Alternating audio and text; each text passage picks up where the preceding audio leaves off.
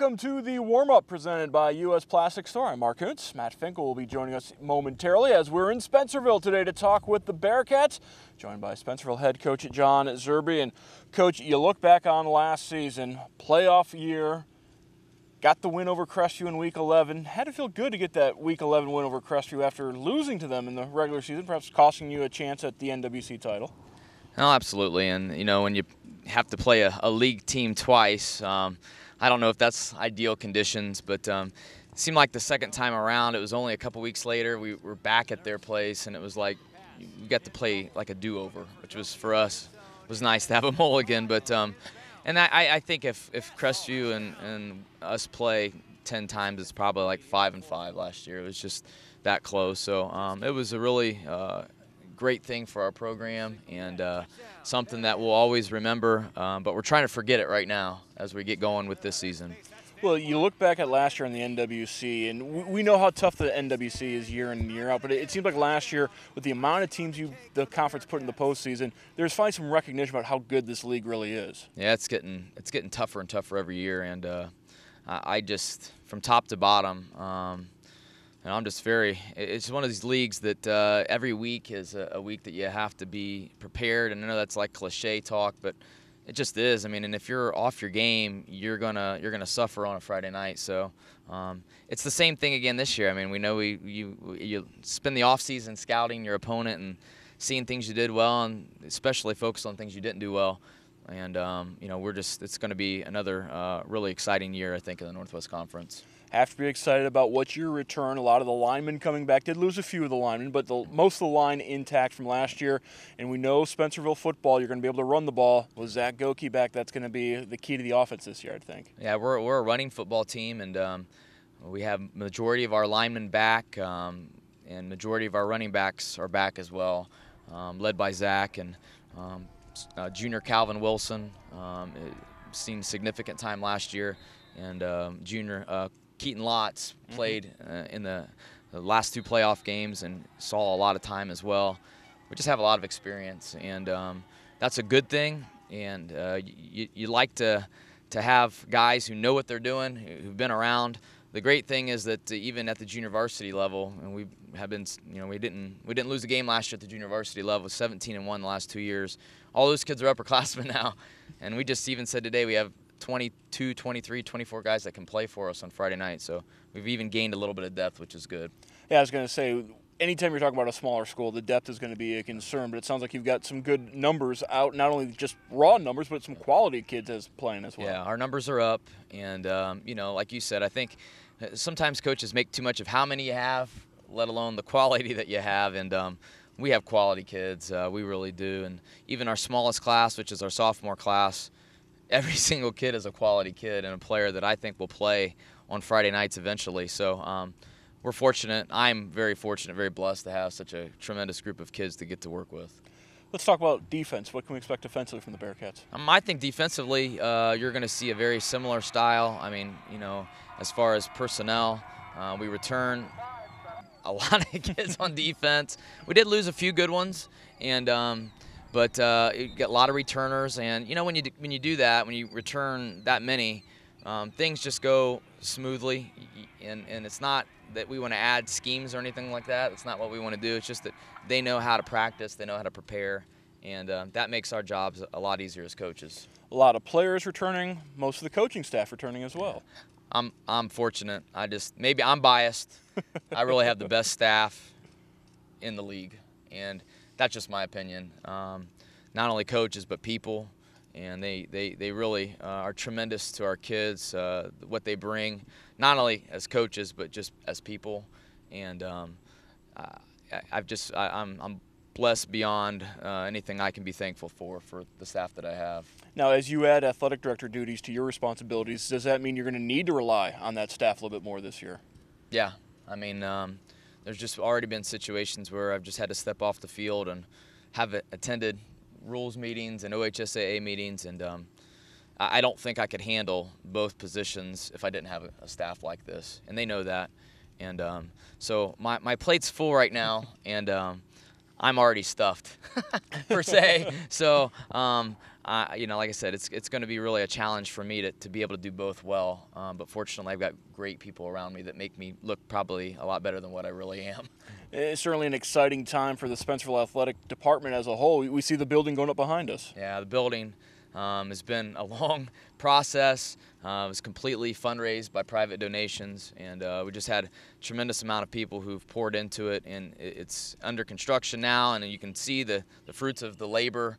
And I just can't thank our community enough for sacrificing for the sake of our student athletes. And you know, our children are going to be able to benefit from everyone's sacrifices. Now, as we tape this, we're about a week into practice. What have you seen so far in that first week of two-a-days? You know, we've seen some things that are good. We've seen some things that are bad. Mostly, you're just looking at little things that you need to correct. And our style, both offensively, defensively, special teams, we're not very complicated. You know, we don't do a whole lot, but we expect the execution to be perfect. And so it's not perfect right now. And young guys, you know, and you're always working with your young guys. They need to improve. They need to feel like you know, that they're going to be a varsity player someday. So they need to start acting like it. So you know, it's a work in progress. But you know, every year is different. Every challenge, every year there's different challenges, and we're facing unique challenges this year as well. You look at the schedule, the non-conference schedule, open up on the road against Leipzig, a team that made the postseason last year, and then Parkway and Holgate, three really good teams to get you ready for the NWC. Oh, absolutely. I mean, Leipzig, playoff team every year.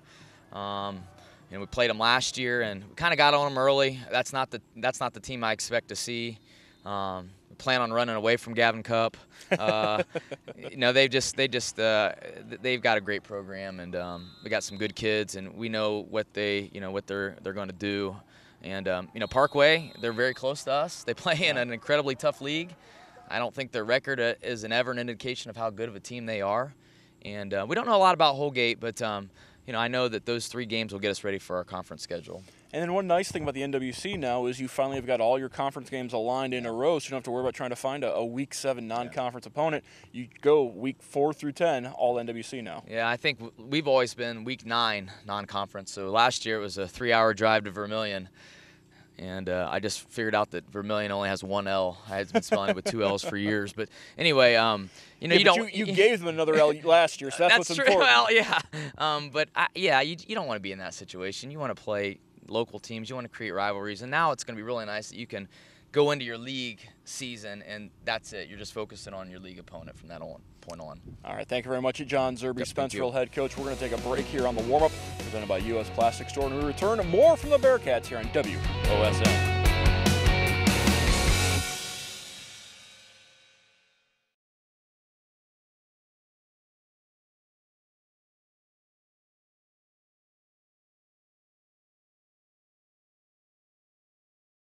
Welcome back to the warm-up presented by U.S. Plastic Store in Spencerville with 3 Bearcat seniors. Mason Nurse to my right, quarterback safety. Devin Hennon in the middle. He plays left tackle and defensive end, and Evan Barnett is on the end, center and defensive tackle. Mason, let's start with you. How's camp been going? About a week in.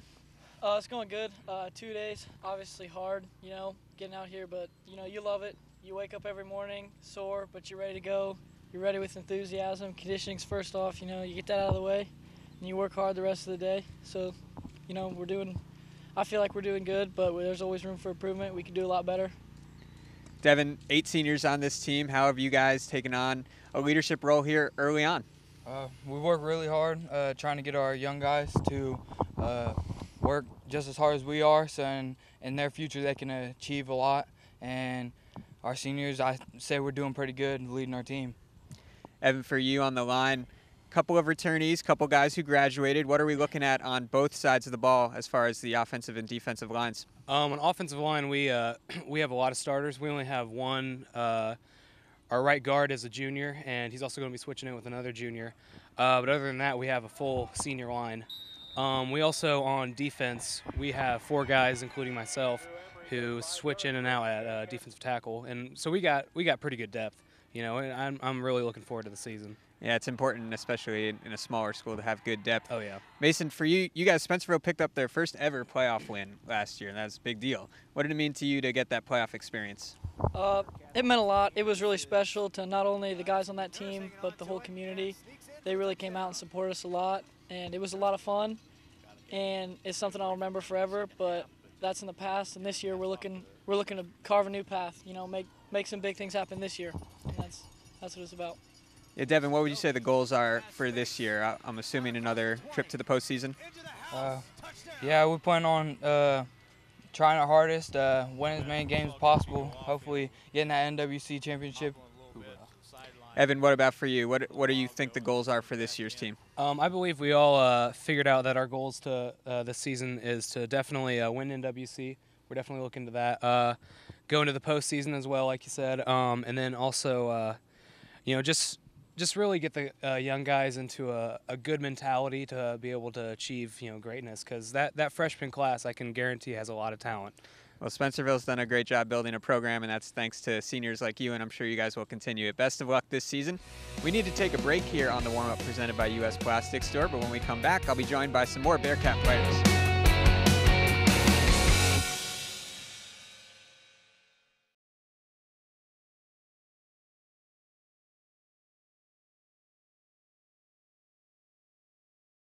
Third and final down from Spencerville on the warm-up presented by U.S. Plastic Store. We've got three more Bearcat seniors to talk some football. Zach Gilkey on my right, halfback linebacker. Evan Pugh in the middle, offensive guard linebacker. And Damian Corso on the end, tight end defensive back. Zach, let's start with you. You had a tremendous season last year leading the NWC in rushing. How are you going to follow that up in your senior campaign? Yeah, as senior year, it'd be nice to redo what I did last year, but this year it's all about winning, and I just want to win more than last year. All the offensive stats can wait, but winning, that's all I want to do. Winning is very important around here. Evan, you'll be clearing some pads for Zach, and heard that the line is a mix of returnees and guys and some newer guys. So how's the line gelling so far? I think we're coming together pretty well.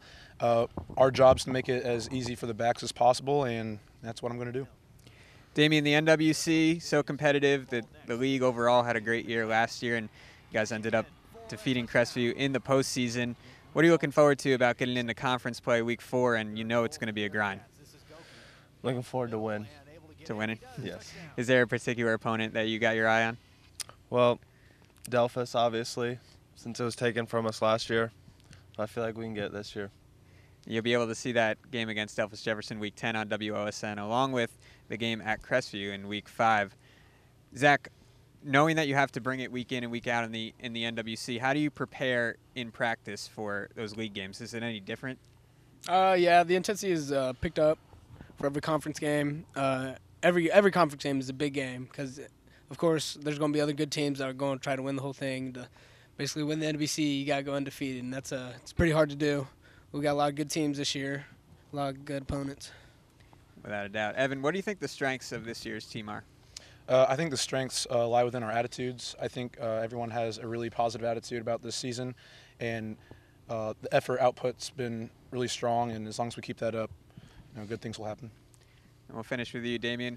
Between now and week 1, what do you think this team needs to improve most on?